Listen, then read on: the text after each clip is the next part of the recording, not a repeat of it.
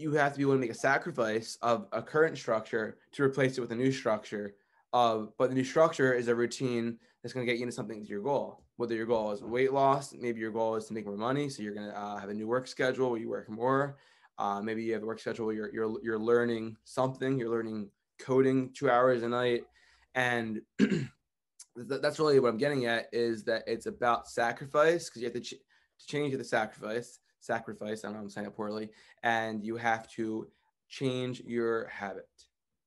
Yeah, I don't think that setting big goals is what helps.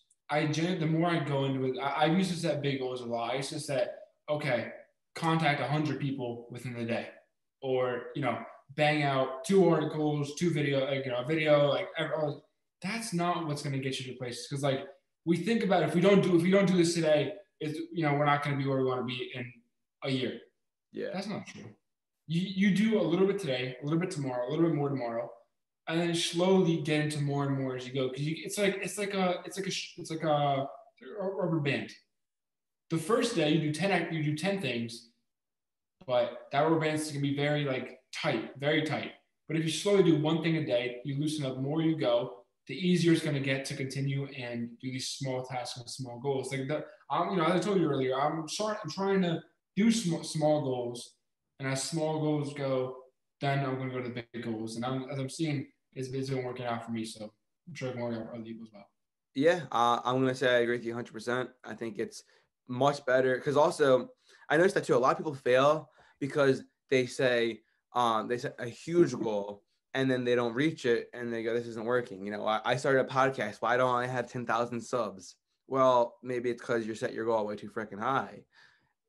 So setting smaller goals is beneficial because they're easier to achieve each day, and then you feel the reward of achieving your goal. Would you rather meet your goal than not meet your goal? Yeah. And that also reminds me, have you heard of the saying of death by 1,000 paper cuts? I have. You have.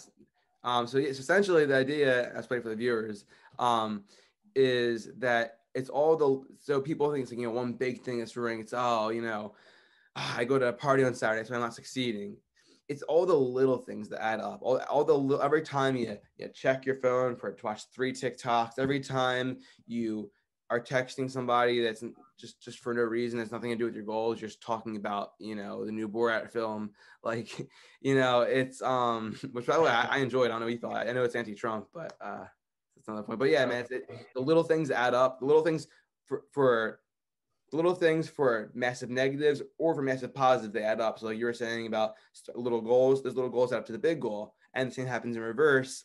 When the negatives, when you have all these little negatives, you have a distraction, 1,000 phone checks per day.